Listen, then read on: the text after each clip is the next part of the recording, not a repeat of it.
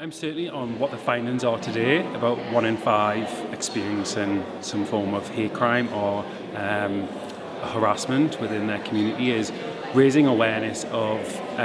reporting hate crime, because certainly 1 in 5, in our view, may not even be reflective of what people are actually experiencing within the LGBT community, because underreporting is a massive issue within that community, certainly because of fear of reprisal within their own community. It's such a huge issue for LGBT people, and certainly the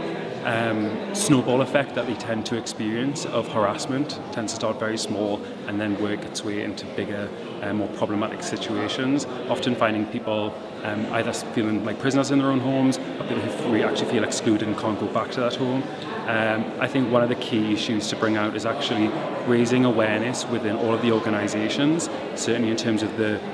key housing organisations within Northern Ireland, is actually the experiences of LGBT people and how they can actually understand them a bit more in their experiences, and making the process have less obstacles for LGBT people in terms of gaining support and access to